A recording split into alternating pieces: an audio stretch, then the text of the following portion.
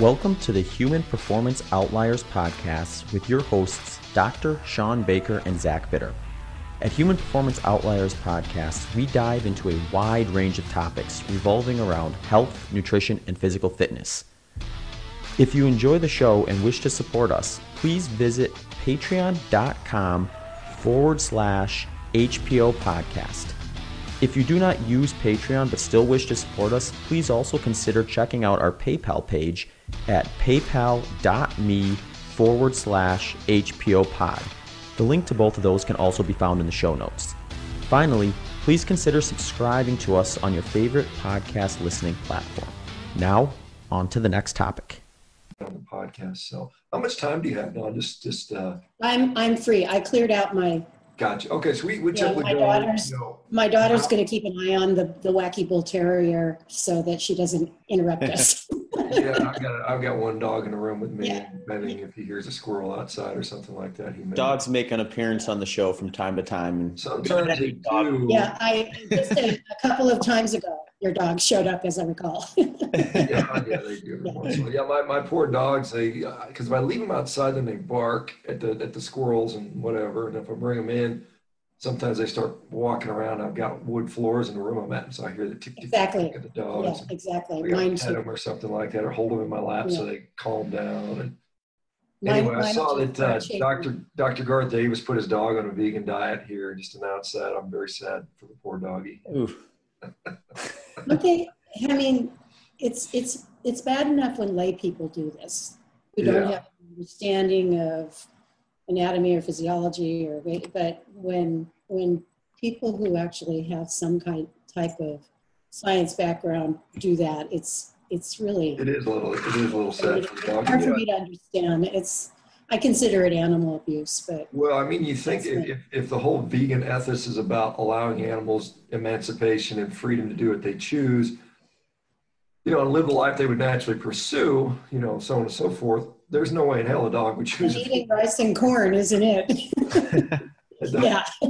I feel sorry for this stray small kid or animal that's raised in that guy's house, man. He's going to go after him. But anyway, let's get on to this stuff. So, Dawn, for people that don't know who you are, and because your name on Twitter is definitely suspicious for being a fake name. When I saw Jane Doe, I'm like, that's probably not her real name. You think?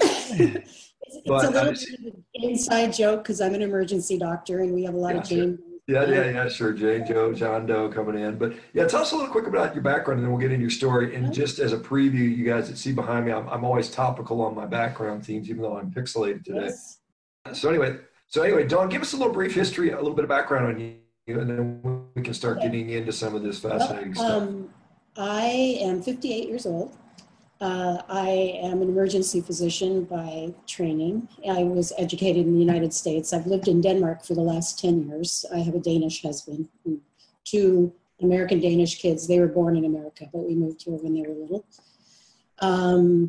I have something called Ehlers-Danlos Syndrome, as you mentioned. There are many types of EDS. They're a connective tissue disorder. The type I have is called hypermobile type. It's one of the more common types of Ehlers-Danlos syndrome. So it's characterized, as we mentioned earlier, by joint hypermobility. The thumb sign is one of them. People may also have a lot of joint subluxations, partial dislocations, or full dislocations.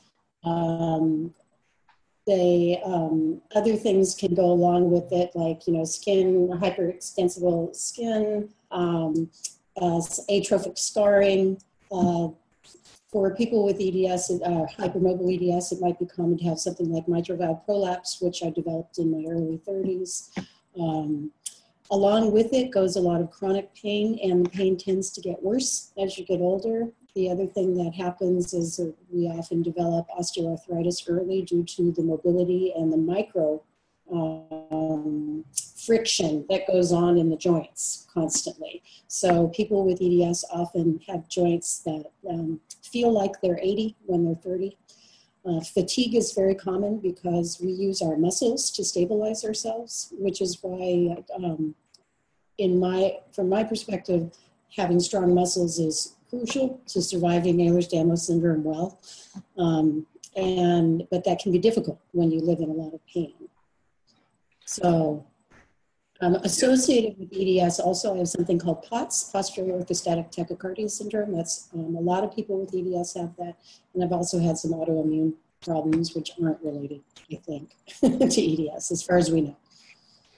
Dawn, yeah, I mean, as an orthopedic guy, I mean, I would run into obviously the sort of the joint subluxation dislocation issues. And it's kind of sad because there's not much you can do.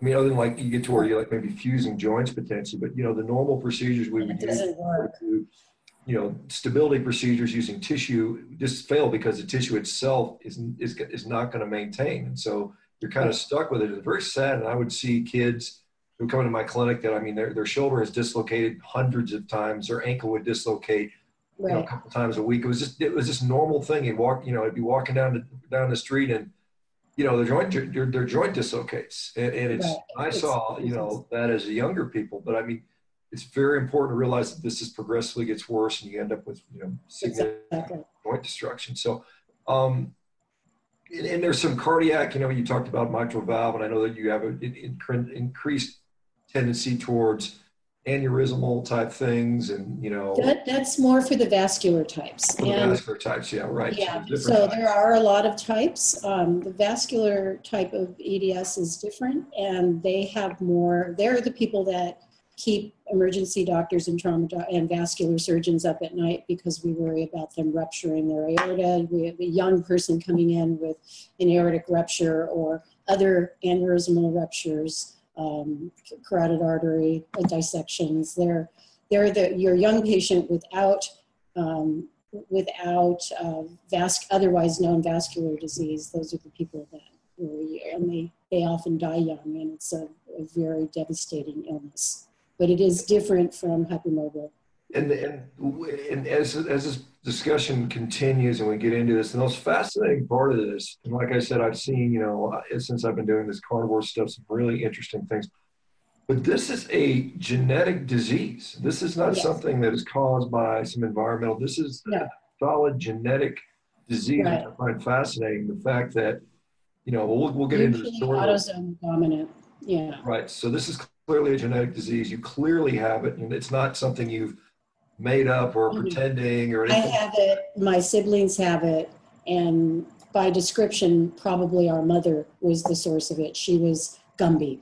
When I was a child, my nickname was Gumby Girl, as are a lot of people with EDS, with hypermobility syndrome.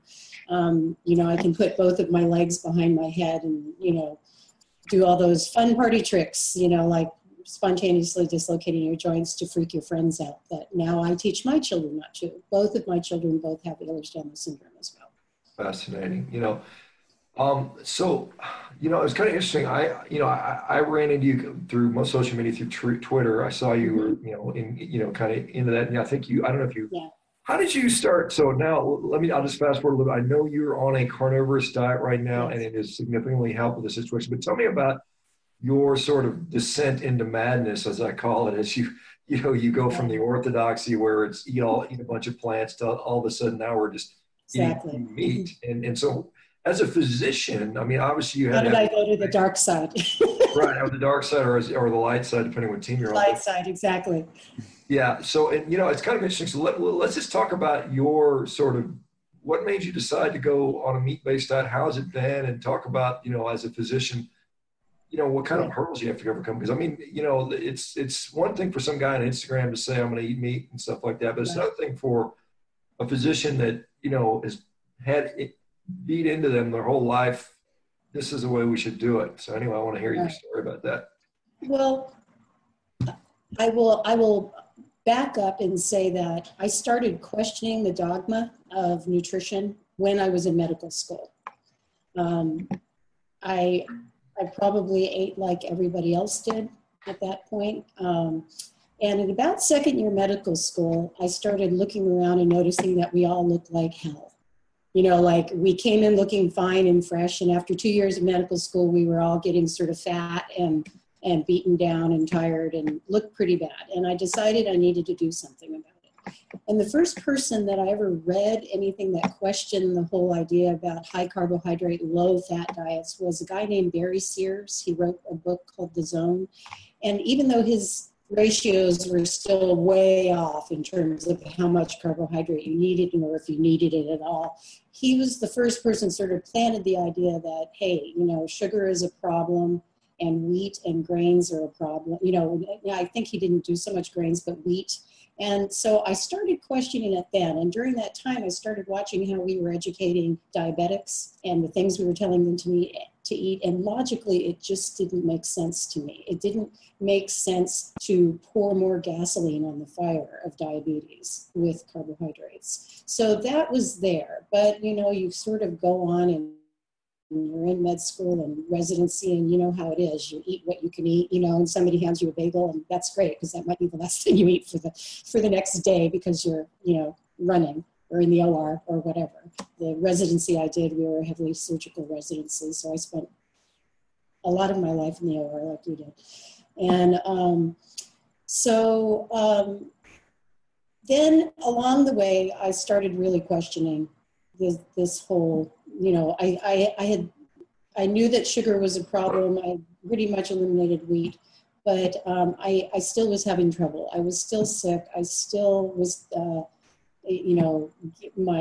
I started to develop autoimmune problems. I have I developed Hashimoto's thyroiditis, and then I started developing something that every time it flared up, every rheumatologist said, it looks like you have lupus, it looks and acts like lupus, and then the test would be negative, which is actually pretty common for a lot of women.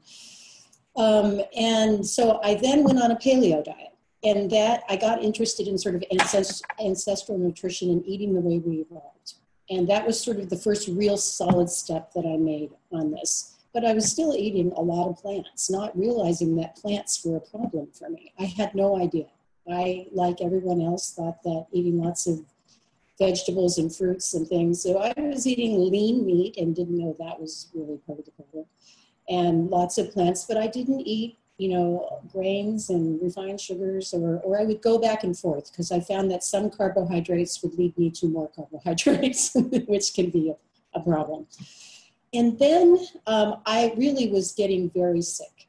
I mean, recently, last year, I was waking up with, bilateral shoulder dislocations, my hip subluxed, my ankle dislocated, a roller coaster ride of autoimmune problems. My thyroid illness difficult to control. I was on very, very high levels of thyroid meds, including T3 and T4, and barely subnormal, labs. And my husband stumbled across that Business Insider article with Michaela Peterson and her dad. I think that the title was Academics All Meat Diet Ruffles Feathers. It had sort of a funny name. And I read it and a bell went off in my head. And I went, this is interesting. Part of me said, this is insane. Like how crazy to, who eats only meat? I thought that was insane, but I was really desperate. I was sick all the time. I hurt all the time. Pain was a 24/7 experience for me. And I just said, why not? What is 30 days going to hurt? I'll either get scurvy, and that would be sort of interesting, or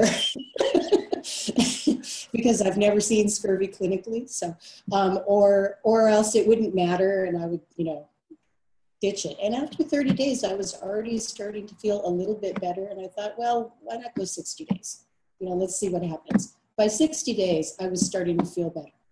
The pain was starting to level off enough that I was able to get back to the gym. I've always worked out, but in the last few years, I wasn't able to because my pain control wasn't good enough to let me work out. It was just too difficult. And I was able to get back in the gym, which is my favorite place to be. And for me, with joint hypermobility, I rely on my muscles to stabilize my joints. But so I just hung in there, and I knew, I could tell by then, this is right for me. This feels good. And luckily, you were the second person that I sort of stumbled on in that journey. I went from reading that first article, and then I happened to stumble on you and started following you and reading about you. And so I kind of right away just went to mostly meat and water. I didn't do any in between or transition. I never even heard of the keto diet until I did the carnivore diet. Like, I've never heard of it. Maybe it's being in Denmark and it's not so popular and trendy here, but I just, I knew right away that it was sort of an all or nothing thing for me. And I've now started to figure out that it's more than just the carbohydrates. I've always done better on lower amounts of carbohydrates, but there's something else going on. And I think it's probably some of the things that are in plants that have been probably contributing to my overall levels of inflammation in my joints possibly. But now so where am I today? So it's been almost 11 months. I have not had a full joint dislocation since I started. Within, it took about a month for that to settle down, month-ish, 6 weeks, something like that. I have some minor subluxations in joints that are sort of chronically unstable, but nothing terrible.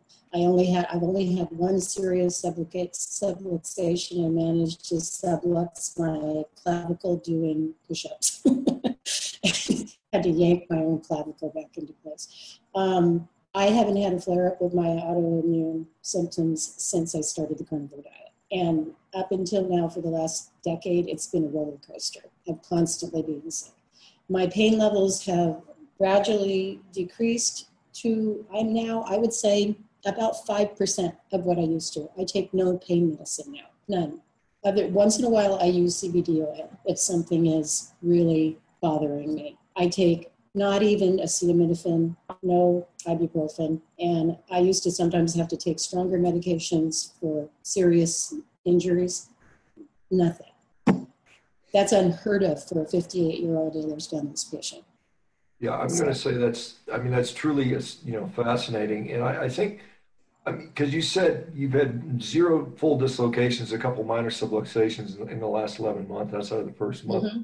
How would that contrast to the frequency of what you were seeing for the previous years? I mean, how often would you have dislocations? How often would you see subluxations?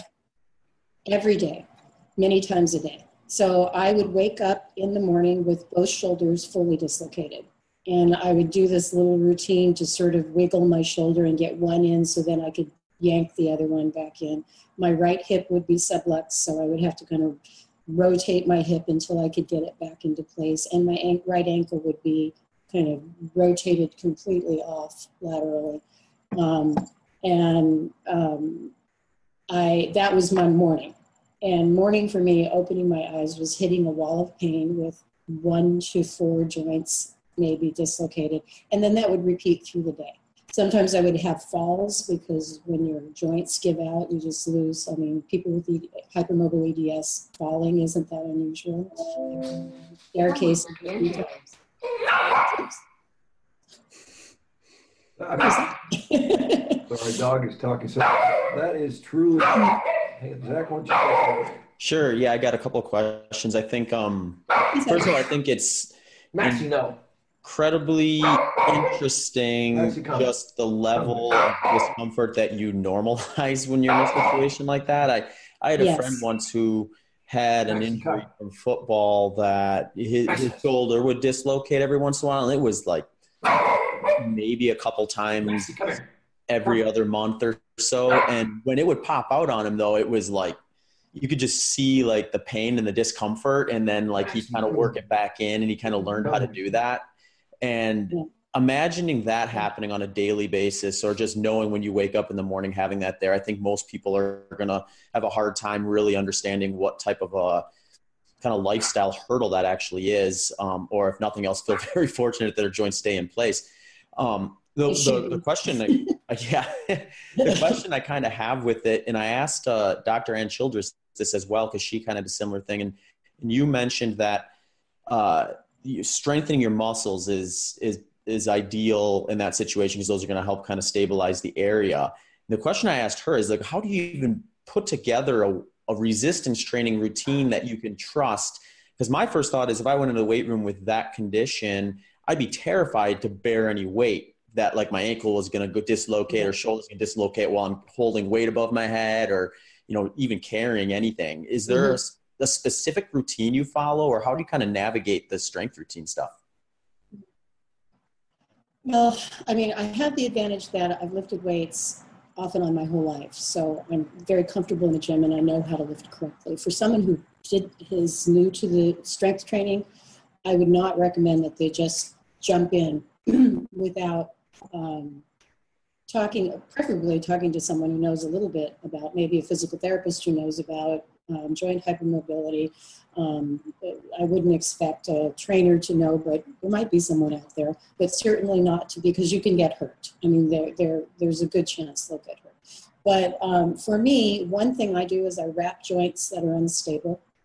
Any joints that I know are like, I always have wrapped my knees anyway, but I once had a full posterior knee dislocation, and Dr. Baker will know how catastrophic that can be, and it almost never happens outside of blunt force trauma. But in my case, it happened helping my daughter put her jeans on when she was little, stepping backwards, and my tibia came out the back of my knee. And so I have a very unstable right knee. I wrap my knees, I wear joint supports on anything that might be unstable. And then the other thing is that I am super focused when I work out. I'm never distracted. I'm always completely paying attention to what's going on with my body. I lift slowly, I lift carefully. And I do push weights pretty hard because I love to lift heavy weights. But there are some things I back off on. Like I love to squat, but although my legs are certainly strong enough to squat a lot heavier than I do, my spine can't take that axial loading. So I back off on the weight. I still do it, but I go up to the point where I feel that it's too much for me. And then a lot of it is just absolutely paying attention to my body. If something hurts, I back off. I know there are certain things I have a hard time doing. Even though my shoulders, I can do this now. I didn't used to be able to lift my arms above my head. Brushing my hair was becoming a problem. Just reaching for something, my whole shoulder would flop out, and now I can, lift my arms and it's no problem. I have full range of motion, more than full range of motion, actually. And, one motion I have trouble with is military press, and I just don't do it. Things that feel like they're going to hurt me, I just don't do it. I find other ways to train that muscle that isn't going to injure me. That's interesting. I just think it's always a kind of a cool exploration, like what people are doing when the norm or the typical protocol isn't necessarily approachable for them. And I think a lot of times people, when they're thinking of joints and they're thinking of tendons, they're thinking of muscles, they're thinking them as separate from one another or different focus points, when in reality a lot of that stuff is going to be tied together. And I've certainly had nowhere near the uphill battle that you've had with that sort of thing. But I do remember, I do a lot of long distance running, and historically I've always had weaker ankles or weaker lower leg muscles. Like, especially when I was in college, I had quite a bit of like tendonitis type stuff in my Achilles and lower leg type issues flare up. And when I went out of college, I started addressing that stuff with strength things for lower legs, wearing kind of natural running shoes and stuff to really let those muscles in that area, and then the tendons and ligaments as well, really get strong and work through their full range of motion in order to strengthen those and turn that from a weakness to a strength. And it takes a lot of time, but you can certainly do it. And I think you're probably an example of that in a much grander scheme of things, or more holistic with your entire body, essentially. Yeah. Dawn, I just want to interject something here, because I just think, what you said is just so incredible to me, that you can go from, constant daily waking up with 3 or 4 joints dislocated to nothing. And I'm trying to figure out what is the mechanism going on behind all this. And I know. We're both kind of baffled, I think, sounds like, but I'm just wondering, do you attribute that solely to the fact that you're not as inflamed and you're able to lift weights more, or do you think it's beyond that? Because that's I think it's multifactorial. I do think it is, as you said. Also, I lost about 30 plus pounds, and I'm not somebody who's tended to gain a lot of weight in life, but getting older, and when you stop moving for any reason, you're going to gain weight. And when you're in constant pain and dislocating joints or living on crutches a lot of the time, you've seen when I posted my hated crutches that are now gathering dust in my closet. And they used to be nearby all the time because I never knew when I was going to need them. And now they're somewhere in the back of my closet. When you go, when you spend your life like that, you do gain weight. And what's important to know is 30 pounds, I know I've seen people lose 100 pounds and 200 pounds and lots of weight on carnivore diet. I could never have handled that. People with joint hypermobility, 30 pounds may as well be 100 pounds. It throws us so far off balance. And we are so unable to sort of manage our joints that a little bit of weight is really devastating for us. So losing that weight helped a lot. Strengthening the muscles so I can stabilize my joints helps a lot. But there is something else going on that I do not understand.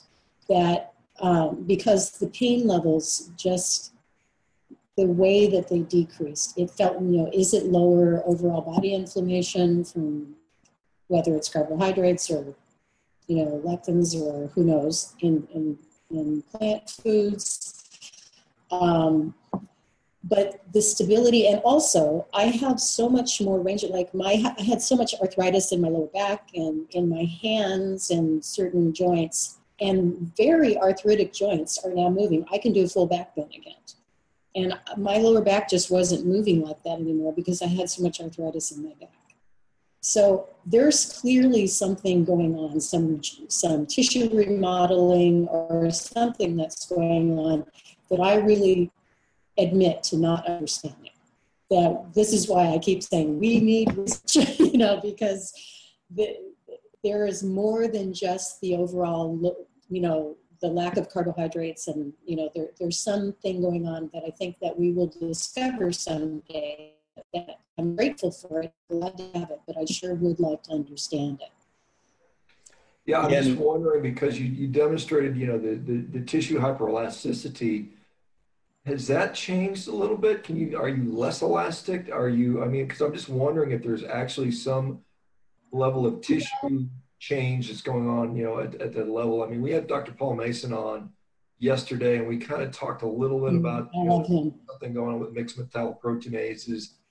And we may be seeing problems with secondary to non-alcoholic fatty liver disease, and it resolves in that sense to improve that. But again, it's all pretty speculative at this point. But are you seeing, other than the inflammation, the lack of subluxations, are you noticing any change in the hyperelasticity that you're seeing? That I haven't noticed, and my skin feels the same.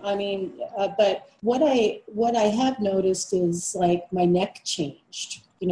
And I don't know if that, as I was getting older, I was starting to get, I never had a very fatty neck, but after I lost some weight, I kind of hated the way my neck looked for a while because it looked a little weird. And then it's like it completely changed, and I lost all that weird extra tissue, and it's all kind of tightened up, and I'm finding the same thing happening elsewhere in my body, that my skin is just firming up. I don't know that I'm any less, my skin, is still stretchy, but it's not,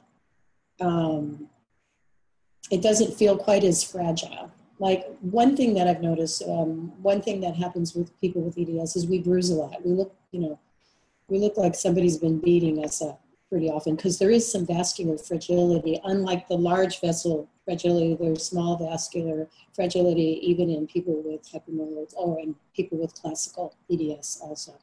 And so we bruise a lot. It takes a long time to heal things.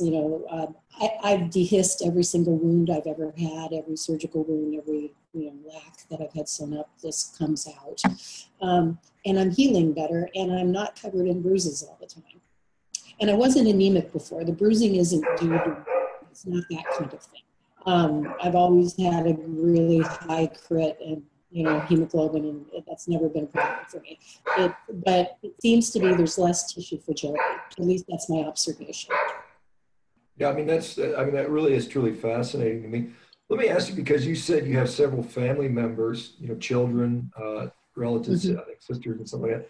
Have you sort of talked to them about changing their diet? And if so, have they made any changes and noticed any difference? My daughter who is 17, went on the carnivore diet a few months ago. She too was kind of more paleo than not, but she's also a teenager, and they vacillate between eating boatloads of junk food and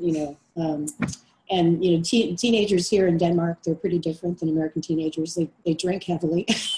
not that my daughter does, but it's really common to go out and party and have beers. It's not considered a big deal here. But she just eliminated all of that along with going on carnivore diet. And she feels great. I think I was kind of mentioning this the other day. What I've noticed is her skin is absolutely clear.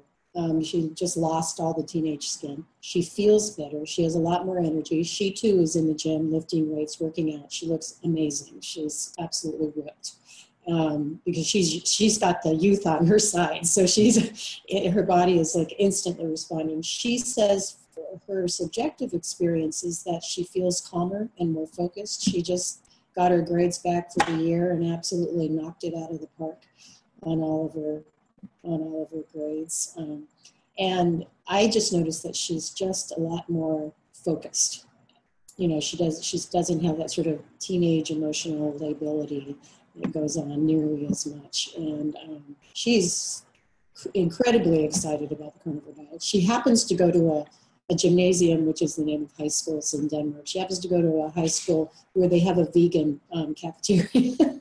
So she has to sort of, I cook her ribeye steaks or whatever and chop them up and put them in a container, and she kind of defiantly eats her ribeye steak while she gets glared at by the militant vegans in her school. But, she's a tough girl. So, she knows how much better it makes her feel. And so she has no intention of being pressured into not eating the way that it makes her feel healthy.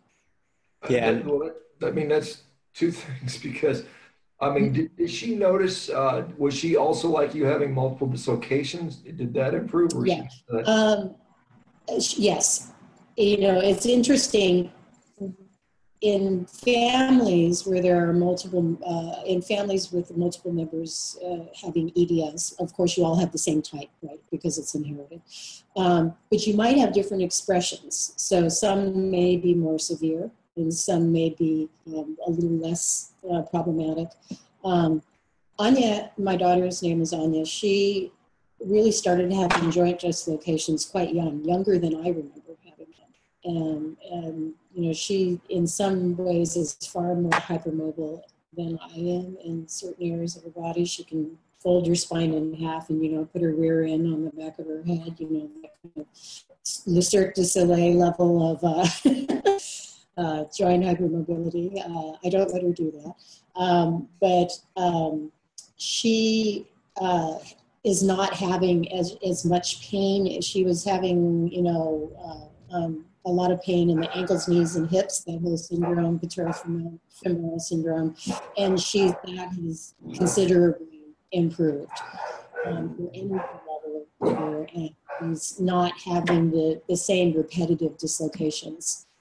I've talked to several other people, not in my family, but people with EDS. Women's Carnivore Tribe on Facebook, that's got something like women all on the carnivore diet. And there are a number of us with Ehlers-Danlos Syndrome who are having similar results. Hey folks, Human Performance Outliers Podcast is growing. And due to the growth, we are looking to take on some new sponsors. So if you feel like your company or organization would be a good fit for our audience, please do not hesitate to reach out to hpopodcast@gmail.com. Thank you. Yeah, that's just such a fascinating thing. I just can't imagine how potentially impactful this will be, particularly if we get people to get on board with this stuff. But the other thing that really, you said your daughter goes to a vegan school. Well, the high school. High school, do they just have no meat in the cafeteria at all? Is that where they're at? One day a week they have some meat dish.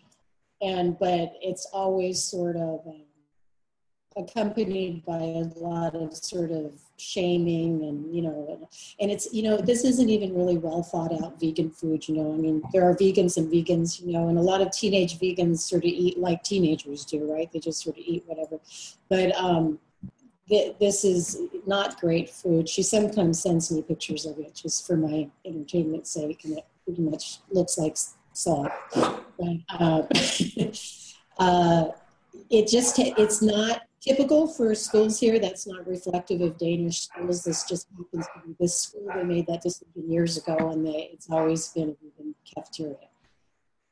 Yeah, and I think that's got to be difficult for your daughter. I mean, I used to teach high school, and I'm very aware of kind of the social navigation of that age group, and you're easily pressured into doing things that you maybe wouldn't otherwise do, or hide something you're doing that you just don't want to take the backlash from. But when it comes to something like your daughter's situation, where she's kind of like, well, if I cave to the social pressures, I have to deal with this reality of joint dislocation, and certainly she watched you kind of go through any of the troubles you had with that, plus the lack of troubles, I guess now, so as things have gotten a little better, and kind of knows well, I know what I have to do, but that's still got to be difficult for her, I would think. Yeah, it was a process, because she started at this school beginning last school year in the fall, and so she was the new kid, and so at first she sort of just ate what they were eating. And then she realized she didn't want to do that. So she would kind of go outside and eat the food that she wanted to eat. And now she's at the point where she doesn't care. She just sits down in the cafeteria and eats whatever she brought for school that day. And, I went to a school event with her recently, and I took a good, both the mom in me and the doctor in me took a good long look at those kids. And a lot of them, Danish kids are in far better shape in general than American kids. We don't yet have the obesity quite to the degree that, that we have in the United States, but they're on their way. There's increasing type 2 diabetes here, metabolic syndrome, and obesity. And so I looked at these kids who I knew, the ones who I knew were actually vegans, not just eating at the vegan cafeteria at lunchtime, but who were vegans. And they're not in great shape. They look not healthy. It's not, other than being sort of pudgy looking, dark circles under their eyes. They just, they don't look well. So, and my daughter looks very different than they do. Has she had any stories with classmates who kind of have seen that and was like, well, this gal looks like she's thriving and these gals don't? Maybe I'll try what she's doing. Yeah. She has one or two who are less militant, who've been, a guy and a girl, who have both been asking her questions. And little by little, so I have since sent some of them some information. Something by Dr. Paul Mason, and some of them are struggling with insomnia and anxiety and stress, and so I sent Dr. Georgia Eads. I send a lot of people Dr. Georgia Eads' talk on Descent into Madness, the connection between nutrition and mental health, and and little by little I talk to them, a few of the ones who are open to it, and she is talking to them about at least reducing their carbohydrates, just starting there. Let's get the sugar out of your diet and cut the carbohydrates down. But so she has one or two in her class, but there are some who are completely not there. They're the more likely to throw red paint on you, kind of, vegan, so it's variable. Oh, go ahead. Sorry. No, I was going to say, I'm just curious about the general climate in Denmark, because I know I see places like Finland where, the army has mandated 2 vegetarian meals a week. We're seeing, like northern Belgium where they're talking about, going plant-based, and we've got this whole sort of obviously we're going to save the environment by not eating meat, but what is the general climate like in Denmark? I mean, you point out this vegan school, which to me is just bizarre, but at the same time, it's not as surprising. So how are we doing in Denmark overall?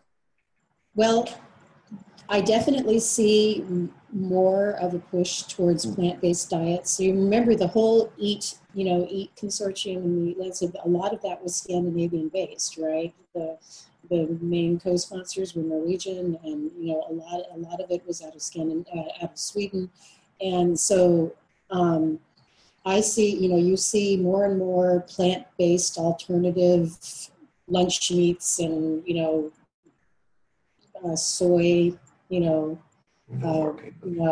whatever glop in sold next to the ground beef, made to look like ground beef for some reason, and you do see more of it. I noticed in Copenhagen there were big signs that appeared in English, which is unusual, saying basically saying do you have a problem with eating meat? We can help you, as if it's like an advertisement for alcohol or drugs or something, quitting alcohol or drugs. It was very strange that it was in English. It was unusual, and an enormous signs, huge, a few meters high.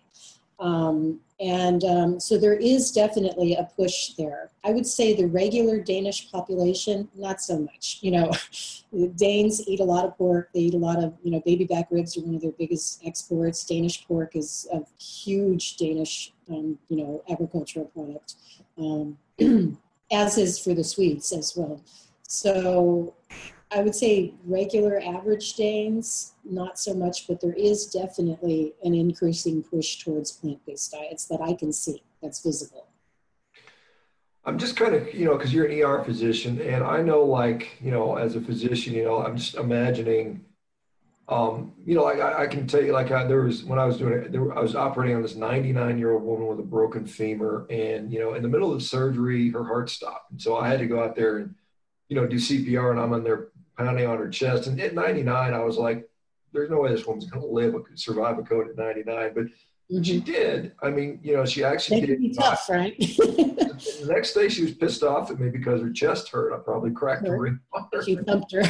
But she lived 6 months later, and she was still alive. But I just thought it was amazing. But I'm just imagining, I know in the ER, I mean, that's a regular part of the day. And I can't imagine going in there and thinking, hey, my shoulder's going to dislocate in the middle of doing CPR. Now, I don't know if you have somebody. How does that work with you at work with you're in there seeing patients doing procedures potentially, and then, maybe your darn elbow dislocates, your wrist dislocates, your shoulder dislocates in the middle of it. How did you navigate that?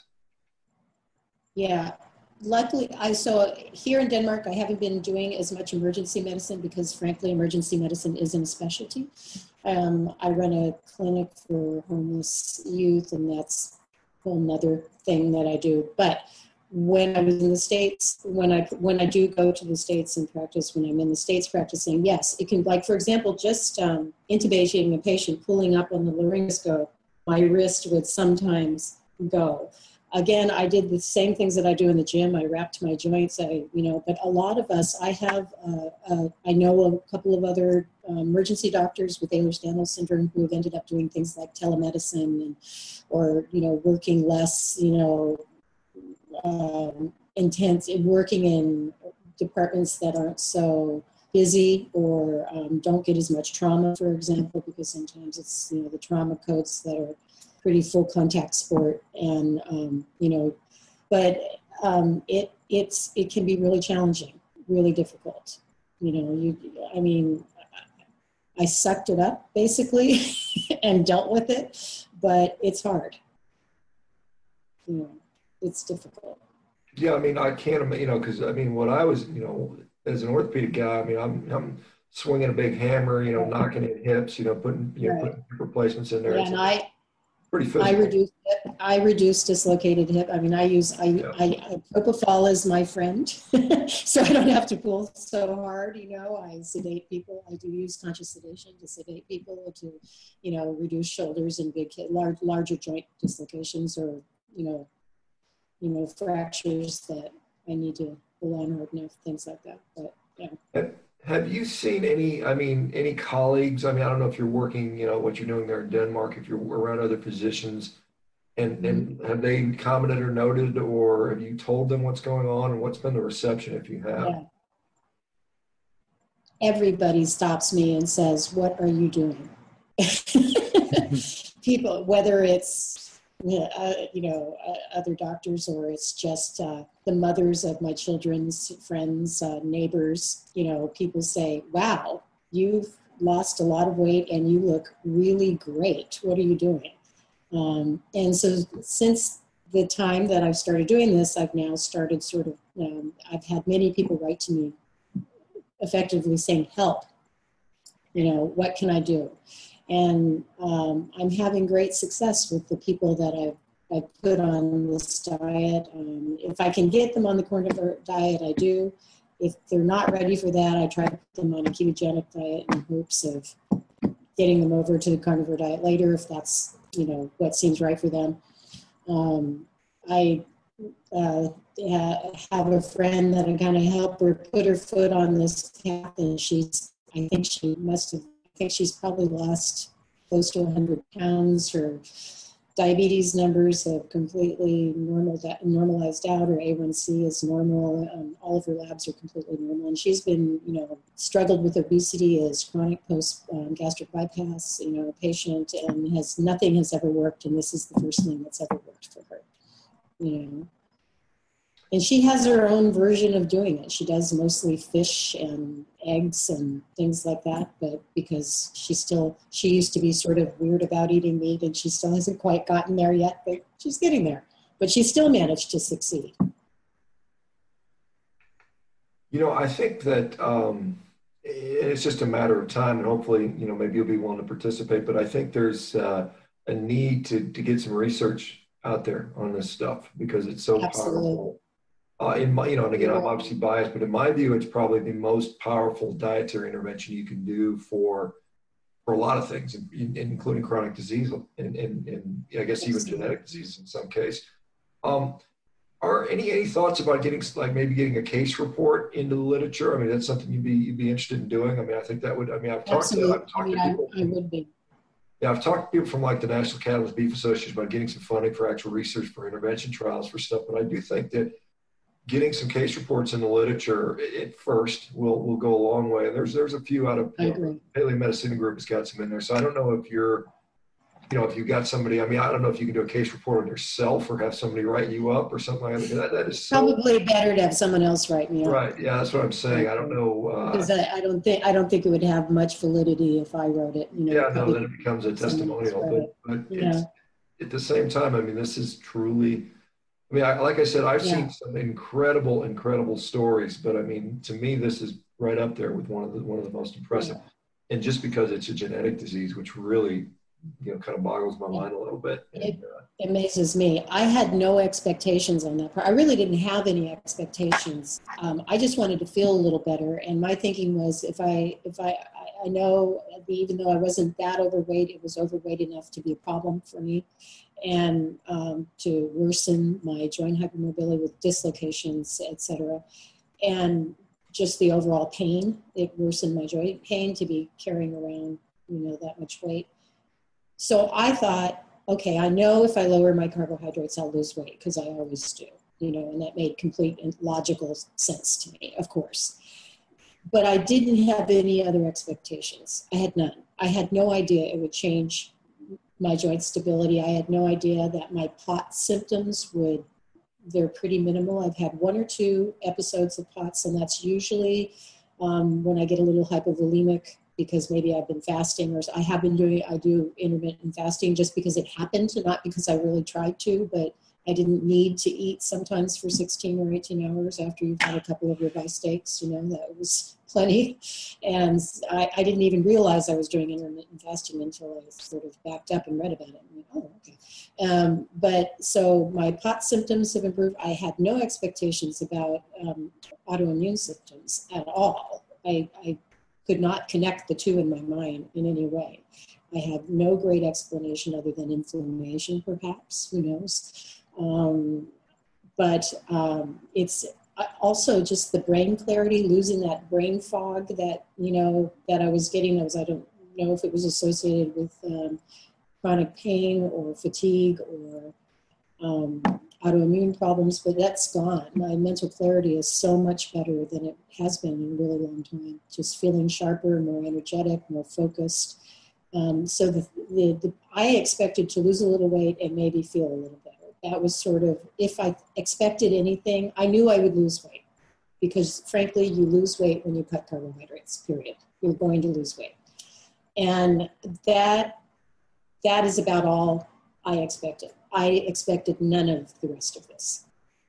And I am continually surprised. So, I mean, it sounds like, you'd lost weight before and you didn't see the benefits with regard to the joint subluxations and dislocations. No, that's a great point. Thanks for pointing that out. So when I was in med school and I felt like we'd all sort of put on weight and off, I gathered up a bunch of, women in my class and I started this little group called Squatting for Board Scores, because we were about to take our boards part 2 and we had a little game we played, and I got us all in the gym and working out. And that's when I first cut down carbohydrates and I lost weight. I got in great shape, but I still had joint dislocation. And during that time, I had probably one of my first huge bilateral shoulder dislocations doing shoulder shrugs in the gym. Both of my shoulders just dropped straight out of place. And I kind of walked over to the emergency department on campus with both shoulders out. And, it didn't affect my joint stability at all. Even though I was fit, I was strong, I was in good shape, there was something else going on here because there's no great logical reason for me to have improved joint stability now. I mean, I figured that the joints that were trashed were trashed. I assumed my shoulders were trashed. I was talking about what we could do to at least try to stabilize them. I canceled that appointment because I don't need it anymore. I mean, just again, and just not to belabor this point, but I mean, you are obviously living a life of disability. I mean, anybody wakes up every day with, yes. Don't know Absolutely. What joint's going to be dislocated today, and to go from that. And so there are people out there that would say that humans don't need meat. We don't need to eat it anymore. We should tax it. We should legislate it. We should restrict it. We should, we should limit people's access to it. How does that make you feel? And are you concerned about that sort of belief system that we need to do that? Absolutely. I mean, we did a thing here in Denmark a handful of years ago. They started a fat tax and they taxed foods with fat in them, full fat dairy, meats, things like that. And all it did was make those foods, which are some of the most nutritious foods, more expensive for people and pushed people into buying more junk carbohydrates and other things. They actually repealed the tax, but they never lowered the prices back. So that's another little tricky thing that happens. But I think regulating people's nutrition, the government or whoever, regulating what people can and can't eat that worries me. I find that concerning, especially considering that I know that most of the nutritional information we teach in the medical community is flatly wrong. It's just wrong.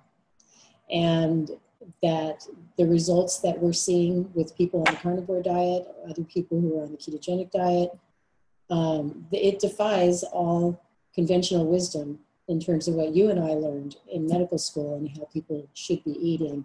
And clearly, we shouldn't be creating legislation or food regulation based on faulty data. Yeah, and nutrition is I think one of the goofiest of them all, just because when you really start to unpack a lot of this stuff, what you end up finding out is we don't know nearly as much as we think we know. So that's an understatement. Yeah. And with like any type of government legislation, it's also like you're trying to kind of consider a lot of the unforeseen consequences, and, hopefully enough people do their homework to the point when that sort of thing does happen, that you've looked through it, that you kind of know what unforeseen consequences are potentially going to come up, and you have a kind of a plan B for those. But when it comes to nutrition, we're nowhere near that from what I can tell. So it does get really scary when you start seeing that sort of thing take place. Like, Yeah, and I actually even remember this. I can't remember how long ago it was now when New York was going to put the soda tax in, and it sounded great on paper. It's like, cool, yeah, we should probably stop people from drinking mega gulps, big gulps. Putting Pepsi Cola in. Yeah. But then the unforeseen consequence there is you open up that can of worms. Now all of a sudden it can be slippery slope. Yeah, the precedent was set that okay, we can influence people's dietary choices through monetary expression from the government, and it's like gets dicey at that point. So yeah, I find that problematic as well. I would much rather we educated people about making better nutritional choices and didn't penalize them when they do make good nutritional choices. Bill, I'm going to just, and hopefully this isn't a topic you don't want to discuss, but there has been, and as I remember, I mean, kind of seeing your profile on Twitter over the year, it's kind of changed a little bit, but there has been a sort of an association. The people eat the carnivore diet are all a bunch of conservative, right-wing, Nazi type people. And my understanding is maybe that doesn't describe you very accurately. Is that? No, I'm pretty much a left-wing, lefty Democrat, liberal feminist. So yeah, that's one of my favorite stereotypes, that everybody on the carnivore diet are all right-wing, extreme right-wing, gun-toting, whatever, Republicans and Democrats are somehow, we're all, vegetarian, I get called, my favorite insult from the right wing is they call me a pink snowflake. And it's the vegan part that bugs me. No, there are lots of us. I'm followed by lots of people on Twitter, and I follow lots of people on Twitter who are more democratic, or who are Democrats, or more left, or more centrist. And it really bugs me, that stereotype, because it is the exact thing about the whole vegan thing that bothers me. When your whole identity and politics are wrapped up in what you eat, there's something a little wrong there. It becomes kind of like a false religion in a way. And I'm determined not to make that happen with the carnivore diet. The carnivore diet is something I do that makes me feel well. It's curing me or improving chronic illnesses. I feel great, and it has nothing to do with my politics. Nothing. Yeah, I've made this point many times. I said meat doesn't care who you vote for. No. Food doesn't care. No. I hate some people try to make it a political thing, and absolutely, they're in there saying, well, the vegans are lefto, communists, fascists, whatever. And, no, I know. I've met plenty of right-wing vegans, who are anti-abortion, it's all kind of lumped in together for them, and so it's really just a fallacy. It's just not true. Yeah, I mean, certainly we need to get the politics out of food. I think that's great. And the religion out of food. That's absolutely the truth. And I couldn't agree more. It means we can't, I mentioned the Women's Carnivore Tribe, and we're really good at just leaving other stuff outside of it. And we just talk about the carnivore diet and any questions that come up for the different women in the group, and issues, and maybe stuff that's more germane to women and stuff women go through, and food issues that women have, and all of that. And whenever there has been a moment where somebody has sort of dragged something in, it can really derail the conversation. So we really just try to keep it out of there, and whenever I see that come up, in any other discussions I have, I just try to remind people, let's leave, please. And I'm a hyper political person, but not when it comes to my diet.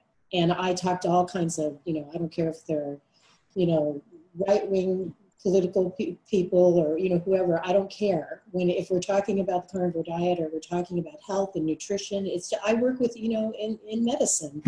A lot of the docs I work with are, conservative Republicans. We still do the same job together. We have to be able to leave our politics out of it.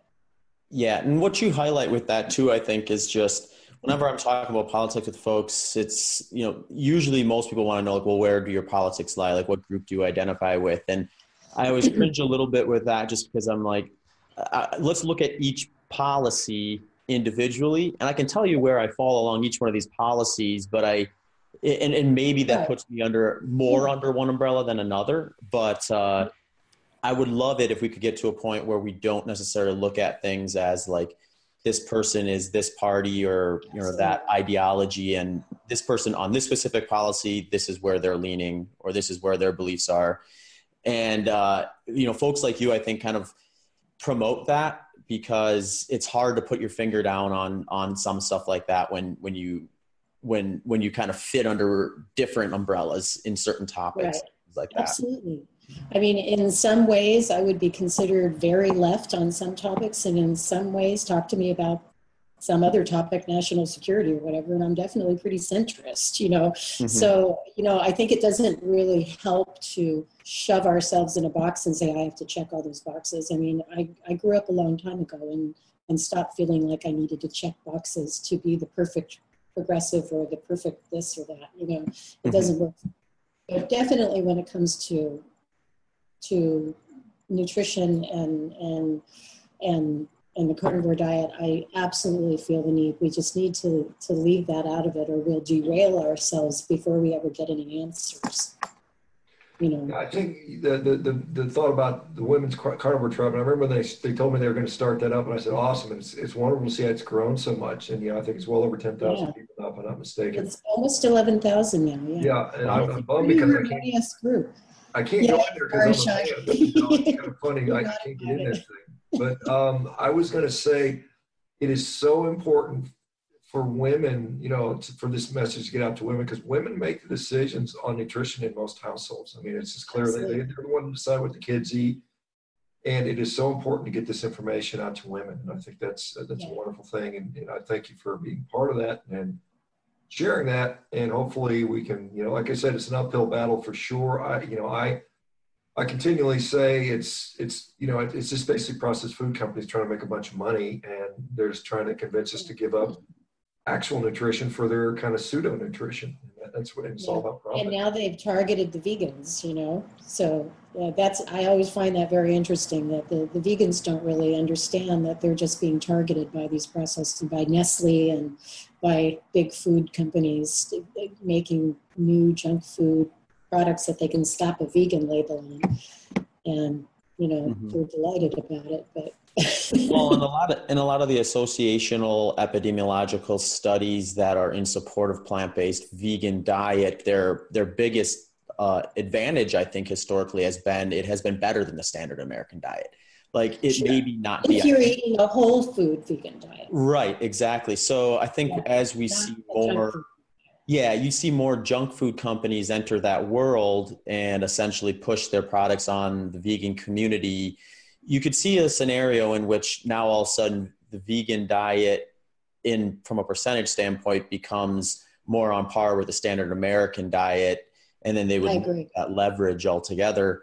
And I mean, that's not a slight or something I'd be hoping for, I guess I should say, but it's definitely a potential. I think we see that everywhere too. I mean, we see it a little bit in the keto movement too, where people start using tools as staples, I guess is the way to say it. And not necessarily look at keto desserts.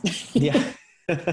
You're living on keto desserts. Yeah, I watched that happen. They fall into their same eating patterns. They're just sort of keto. And, and we're very fond of that. And in America and in Western countries in general, we sort of have these health food trends, and then the food companies pick up on it, and they can slap a gluten-free label on it, or a vegan label, or a keto label, and it's a little bit silly because you get away from the whole point of what you're trying to do.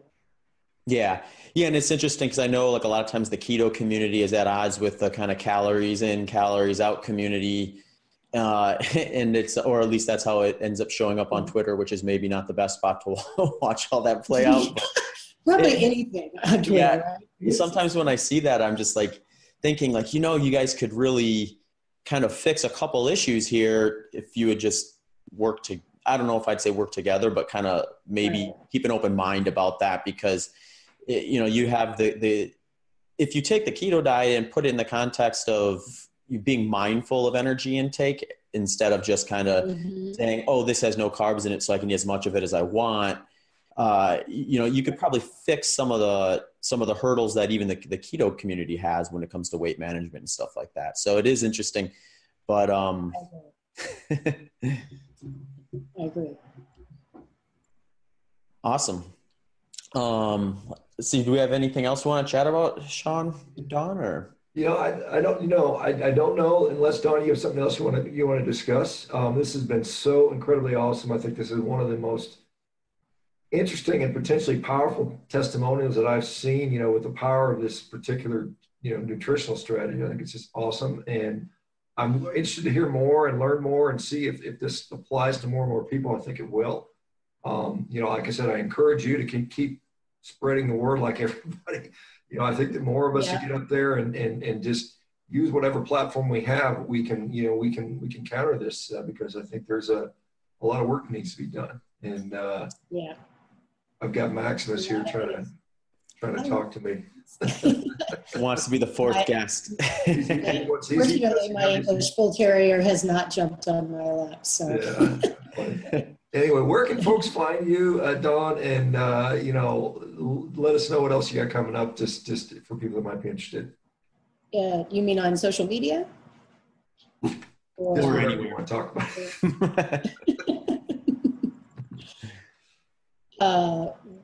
Where can they find me? Yeah, like social media, website, that sort of stuff. I'm Dawn Leighton on Facebook, or else you can find me on Twitter. I'm Jane Doe, or it's at Caerage, at CAERAGE, but my Twitter handle is Jane Doe, and you can find me there. So. Awesome. Cool. And we'll link to those resources in the show notes so folks can click over to them if they want to check out kind of what you're up to and check in on progress or whatever else you want to share. Yeah, I do post. It's a little easier on Facebook to do more detailed progress, obviously, because the format allows you to be longer. And but I do periodically post, and it's getting close to a year, and I'm going to do a big year, Here I was a year ago, and here I am today. So I'll be doing that soon. Yeah, maybe you ought to do a little YouTube video. That would be really cool. I think that could be. Yeah, that's a good idea. Very. I've never done one, but. I mean, I think the video format works well. And again, thank you so much for coming on. Yeah. Zach, I guess we're good for now. Awesome. Okay. Yeah. Thank you so much for coming on, Don. Hey, it was great. Thanks so much for asking me. Thank you for listening to this episode of the Human Performance Outliers Podcast with hosts Dr. Shawn Baker and Zach Bitter. If you enjoyed the show, please consider following us on social media and checking out our websites. Links to those can be found in the show notes. Also, if you have any questions or comments, please do not hesitate to shoot us an email at hpopodcast@gmail.com. Thanks again for tuning into the show.